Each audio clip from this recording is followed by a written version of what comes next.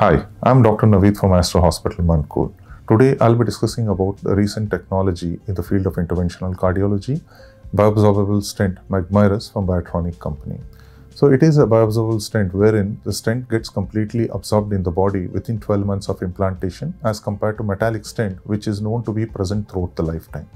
The advantage of this stent is after absorption, the artery completely heals, and if there is a recurrence of blockage in the same segment, we can perform the angioplasty in future, and also if there is a bypass surgery required, it can be performed at this segment after absorption as compared to the metallic stent where it cannot be performed.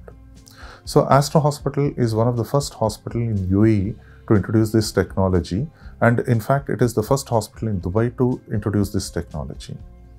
Like any other angioplasty procedure, this also takes around 30 to 45 minutes of implantation, and it is done under local anesthesia, and patient walks home the very next day without taking much time for recovery. But one thing is, like, not all blockages are suitable for this technology. So it will be decided after an angiogram, and once if the anatomy is found to be suitable for the technology, we at Aster Hospital will be more than happy to offer this technology to the patient after discussion, and if the patient is comfortable, we would like to proceed and perform the procedure. Thank you.